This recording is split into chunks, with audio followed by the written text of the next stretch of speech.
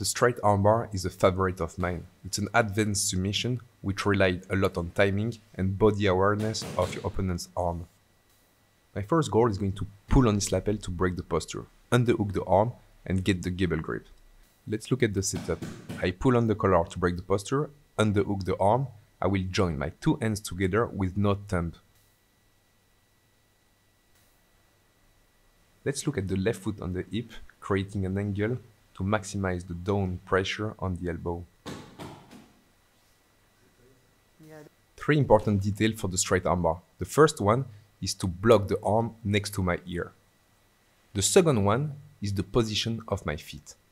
Both feet should be on the hips and I will squeeze my knees together to increase the pressure. The third one is going to scrap the arm until I find the elbow to get the tap. Your opponent generally won't tap on the straight armbar. He will just scream and that's so satisfying. First, I'm going to pull the collar to break the posture. I will then underhook the arm and get the gable grip, which will help me to bring the arm close to my ear.